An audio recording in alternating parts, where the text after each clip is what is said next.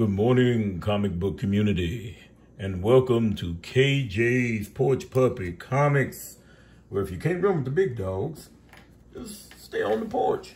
It's nice on the porch. This is the Pickle Barrel, episode 58, you all. Episode 58. So we yet thank the Lord this morning for you tuning in.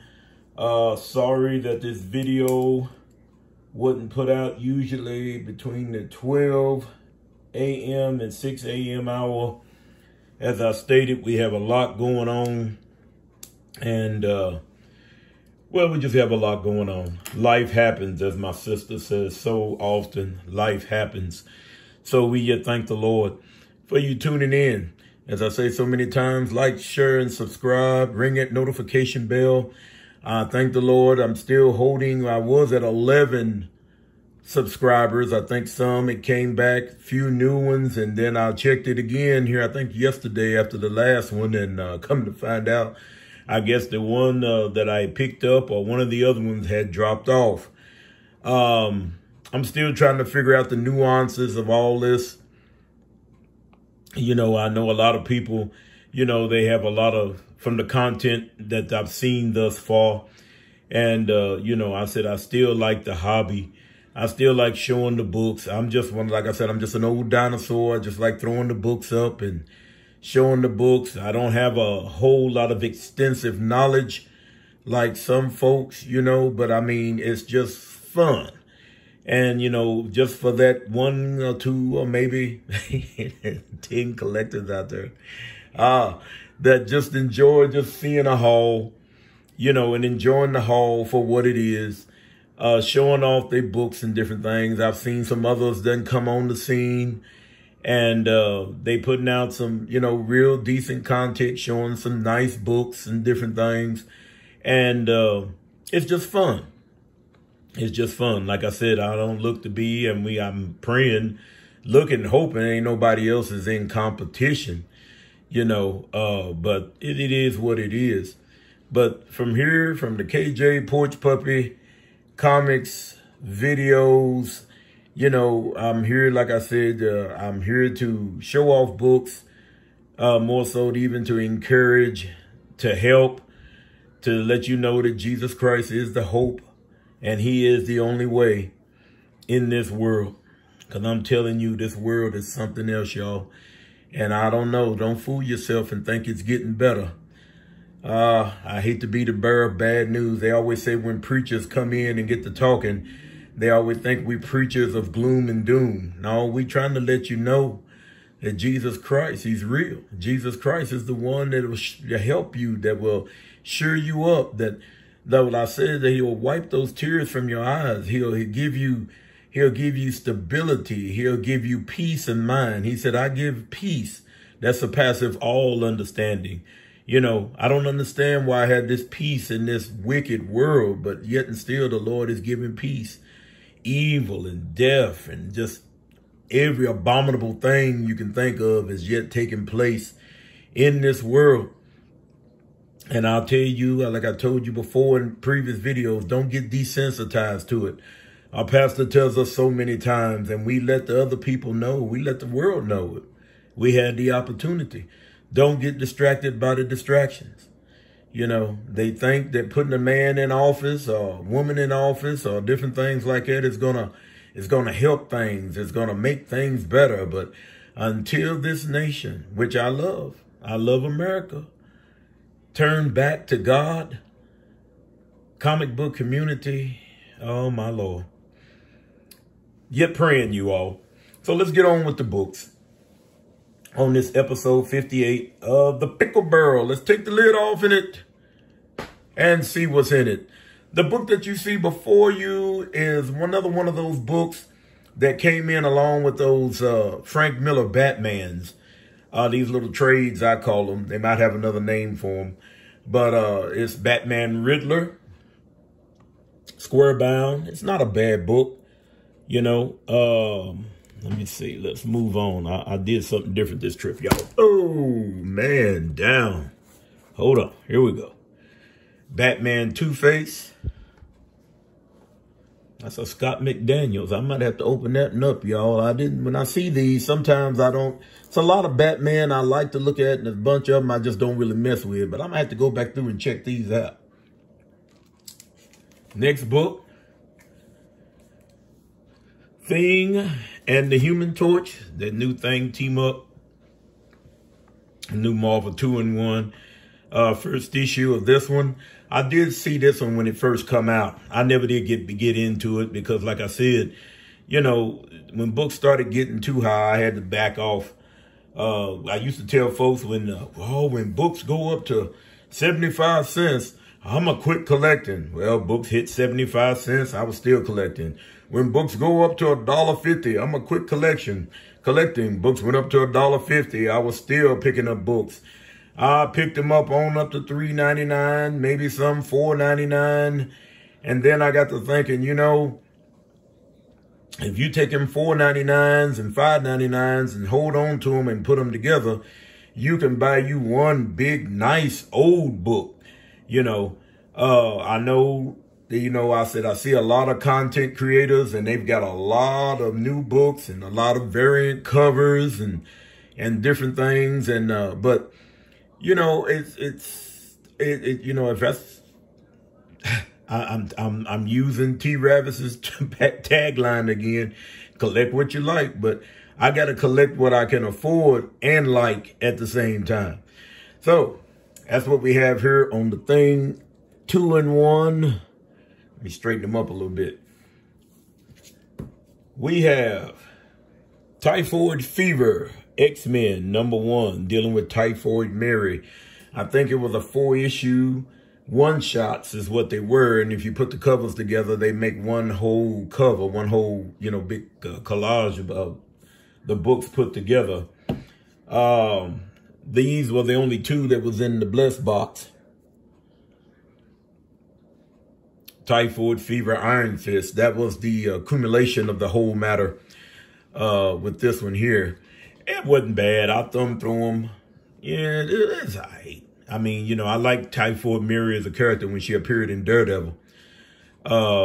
You know, now she's, I guess they doing the mutant thing with her now. So I don't know. I never did collect this series when it come out. So it is what it is, comic book community. It is what it is. Next book on the docket. This one here was so odd that I had to read it. Batman and Brother Power the Geek. Back in the 70s, late 60s, early 70s, I used to see that there was a Brother Power the Geek and never did, never did really get into it. Never did really know what the character was. You know, still, I believe he was some type of zombie character, I would imagine. But those of you out there in the comic book community that's familiar with this character, you all let me know. But Michael J. Straczynski and Jesus Sires, I believe that's the way they pronounce his name. I'm sorry if I butchered your name, my brother. But it was something. You know, and I like the story tagline on this Brave and the Bold. It says, lost stories of yesterday, today, and tomorrow.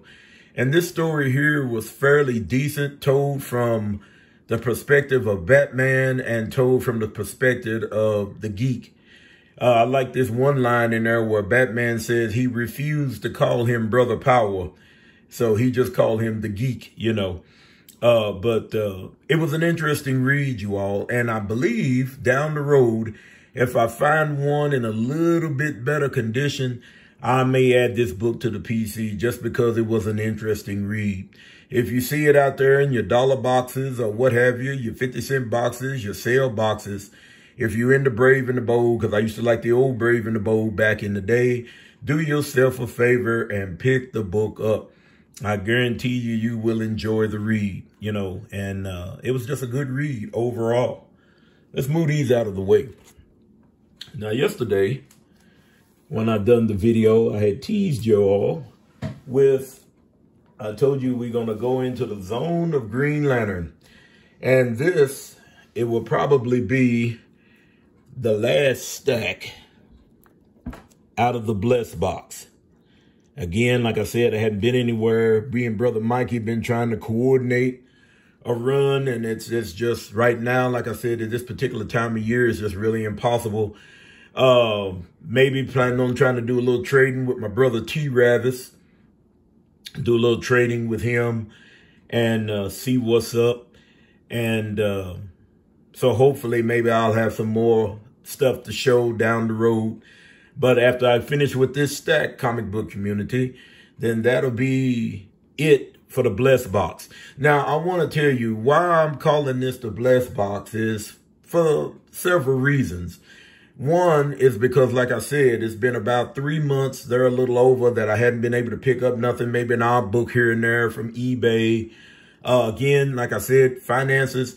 If you all ain't never been to the grocery store or gassed your vehicle up, you understand how cash is. And when you on a fixed income, which before you get started, understand, I know everybody, even the folks that's working, are on a fixed income. Used to be that same person before I got rear-ended by a semi. But it is what it is. So when you are on a fixed income, then you have to do what you have to do. And first things first, you know, you take care of family and home first. What other obligations you have. And you just may, on occasion, have a little money set back. I don't like running up my credit cards, you know, go buying up books and stuff. I'm a cash man. If I got a little cash on me, I'd rather go ahead and do it. Brother Skimmy said cash is king, you know, so I'm just weird, you all. So y'all finding out another little bit more insight about the porch puppy over here. But KJ ain't going to steer you wrong. He going to tell you right. So we're going to start off with Sinestro. Now, in the new 52, I'm telling you all, this new 52 stuff, y'all need to go back. If you haven't experienced it, go back. Beautiful art, beautiful stories. I keep seeing this Bun down here, so I'm thinking that, you know, he's got a pretty good following, if I'm not mistaken, as a writer. And, you know, so I said, well, you know, back in New 52, you know, brother was writing. And I'm telling you, and you all forgive me in the comic book community because I'm more artist-generated, more artist-orientated than I am, you know, for the writer. And I'm not taking nothing away from them, you know, but I've always been the type of person to believe that if an artist can tell a story through the art, you know, that's a great artist. If you can tell an artist, you know, tell a story through the art. And so, you know, just like that G.I. Joe 21, that silent issue supposedly told from the vantage point of Snake Eyes. Great book. I'd like to own one of those myself. Anytime you find them, if, you know, you're going to find that 21, and you'll find it sometimes it's ragged out, or sometimes you just can't afford to buy the book. But when I had it, I went through it, and I was thoroughly pleased with the way the story, it had a good flow and everything. So, yet and still, I jumped ahead. Sinestro, number 8, New 52. Great book, great art, great story. Sinestro, number 9. Same thing. And look at the condition of these books. And as I was telling you, the reason I call this the Blessed Box is because going back to before I went on this little rant, that, you know, when you got people that you talk to, that you can deal with, they'll work out different things. Like I said, I thank the Lord for the people that the Lord put in my path, even in dealing with the hobby, you know, down through the years, you know, Brother Rob, Brother Matt, Brother Paul, Brother Jim at Comic Quest. You know, I got hooked up with Brother Jim at Comic Quest through our brother Kevin Clark that used to run Fantasy Limited here in town. And so he was a good friend. They still good friends. And they was always willing to work out a deal. And that's what I like. You know, I mean, I would love to go into a shop and say, hey, you know, you got a bunch of dollar books over here. You think you'd sell them for $0.25 a piece, you know, if you're not moving them or something, you know. But I mean, I understand folks got to make money. And I understand, because as our bishop says so many times, it takes money to buy land. And my catchphrase to that is, yes, indeed. And it also takes money to keep the land that you bought. But anyway, the blessed box came when I had, Lord had blessed, I had a little extra money. And Brother Paul sold me a long box. I don't mind telling you, a lot of times people want to hear a little bit more content than just showing the books. Brother Paul sold me a long box because I needed bags and boards and a small box as well. But this brother sold me a long box for 80 bucks. And when you can buy, I know sometimes I've heard guys buy long boxes for 50 bucks and different things. 80 bucks was a great price for me, and I'm going to tell you why. It's because you can go through, and out of all of Brother Paul's dollar boxes, I went through and could pick out whatever I wanted to, you know, add to my box. So to me, it was a blessing. That's the reason I call it a blessed box. And like I said, not taking nothing away from nobody else. You know, it's just, you know, how the thing flies at that particular time. You know, but it is what it is. Sinestro number 10, you all. Now we're moving into some Green Lantern Corps, some Guy Gardners. This is another set, you all, that I'm planning on trying to put together at some point, because I had this set at one time, and I guess probably for me had to be probably next to one of the greatest Green Lantern stories I have ever read. This Blackest Night, the covers was good. You know, it was, you know, Jeff Johns writing. You know, I mean, it was great stuff. It was great stuff dealing with the Black Hand. And if you go back to your Black Hand or your Green Lantern mythos and look at some of your older books, you'll understand that, you know, he was all right as far as characters go, but he wasn't a major player as far as villains go. But when you find out that this guy here, you know, when things started going cuckoo for Cocoa Puffs, well, this guy here become a major player real quick. And he gave the Corps a run for their money. And that's Blackest Night number 2 of 8. Green Lantern Corps is a new 52. This is basically a cover grab for me. I mean, come on, y'all. Look at that cover. That is sharp. You know, you got John Stewart. You got... Guy Gardner, and I don't know who the big guy is behind them, but they mean business. And the thing about it, what I like about it is these laser cannons that they're holding aren't constructs. These are the real deal. You know, so I like that it says lock and load. So I mean, you know, New 52 was doing some great stuff. Okay, now we have Prelude to the Blackest Night, Green Lantern Corps with the Sinestro on the cover. Number 35, great book. Number 36, another Prelude, Green Lantern Corps. Number 37, another Prelude.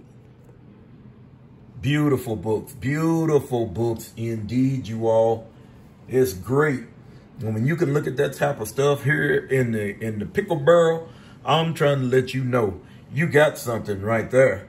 And you know, y'all not going to get away from me today without no scripture. But look here, I'm going to read this scripture over that I read in the video yesterday, because I believe it still bears reading. For what shall it profit a man if he shall gain the whole world and lose his own soul? Or what shall a man give in exchange for his soul? The question is being asked by Jesus. Whosoever therefore shall be ashamed of me, because it seems like people are ashamed of Jesus Christ, and of my words, in this adulterous and sinful generation. Even that he was talking to the disciples back in that day, these words still ring true now, in this day and time. He says, of him also shall the Son of Man be ashamed when he cometh in the glory of his Father with the holy angels. Again, may the Lord bless the reading and the hearing of his holy word. For what shall it profit a man if he shall gain the whole world and lose his own soul? People are already jumping in and running for the gain. running for what y'all can get, what you can do for me. You scratch my back, I'll scratch yours. And this is the way things is. They said, well, it's dog eat dog. Jesus never did set it up like that. It never was supposed to be that way, comic book community. But we just thank the Lord. Think about it, though. Go back and read the whole chapter. That's Mark chapter 8. Go back and read it. Sit down sometime and just read it. We got access to these mini computers that we carry on our sides and in our pockets, our back pockets and different things. So we got access to all that information, and we can put the Bible app on our phone. Make sure that when you do, if you do, use the King James Version. Sometimes you can get so many different translations, and one word can change the whole strength of the scripture. Blackest Night, Green Lantern Corps, number 39. Look at that zombie cover, y'all. I mean, this book here, it had a creepiness factor to it, but a deathly serious. You know, this was getting bad. It was getting real bad. Corpse number 41. Number 42. Still with the Blackest Night. This is a sharp cover. Number 43. Red Lantern, Green, Guy Gardner. Some guy on, I can't think of which channel it was. Might have been Easy Comic Collectors, a comic book collector. And I think he showed a Supergirl Red Lantern and the cover. And it was a nice looking book. You know, eventually, if I can pick this whole run up here and there, I like to put the whole run together. I think only thing when I did, I collected the Green Lantern and then the Blackest Night 8-issue run, but never the really offshoots, you know, like the Corps, all the other ones that went along with it, because there was a bunch of them. And it ran for a little while. Jumping into Green Lantern, issue 44. Him and Flash taking on the Black Hand. Issue 45, Sinestro and Star Sapphire. Jumping back into the Green Lantern Corps, number 46. It says Black Ice. Green Lantern, number 47. I told you this is going to be Green Lantern heavy, you all. Green Lantern, number 48. Green Lantern, number 49. That's a wicked cover right there. Then it takes a turn from the Blackest Night. And I had 50, I thought, but I'm going to have to go back through and check in the Pickle Barrel and see if I've got a 50. If not, like I said, I'm going to have to write everything down. And I'm still, like I said, old school. I know everybody got all these different apps and different things they put on their phones, but I'm still old school because it's easy for me to pull out my tablet that I have, my pocket tablet, and ink pen, and write down what I need, or you know, I can cross through what I done picked up. Yeah, I told you I'm dinosaur, you all. I'm old school, but I enjoy it. It's fun. All right, let me move these out of the way. We got just a little bit of stack left to do. Jumps over to the Brightest Day. That was another good storyline. Green Lantern Corps, number 54. It looked like something off a game system right there. Sinestro versus Rainer. Something like a Mortal Kombat, isn't it? Green Lantern Corps, number 56. That's a sharp Sinestro cover. Again, like I said, I'm not having to tell you to look at the condition of the books. You can see for yourself. They are real nice. This white cover here is real nice. You know, the sharp corners, you see it all. This one here, if y'all run across it, this is a Brightest Day, number 15. That was another storyline. And you see the superheroes right there. You see the Martian Manhunter with the Green Lantern ring. This story here was something else. It's whatever happened to the Manhunter from Mars. If you ever pick up this book, you need to pick it up and read that one. It is haunting. It is a haunting story. Let us move on. Brightest Day, number 17, Firestorm, another character I like. Beautiful cover, beautiful book. Number 19, Aqua War, dealing with Black Manta and his son and Aquaman. Aquaman loses his hand again in 20. 21. Firestorm versus the Anti-Monitor, 22. The New Four Elements, 23. And last but not least, Comic Book Community, number 24. With the Swamp Thing. So that's it for today, you all. For the Pickle Barrel episode 58. I thank you for tuning in. Enjoy you. And I'm yet praying for you. Remember that only Jesus Christ can fill that void in your life. And remember, KJ's Porch Puppy Comics, because it's nice on the porch. I love you with the love of the Lord. God bless you, comic book community.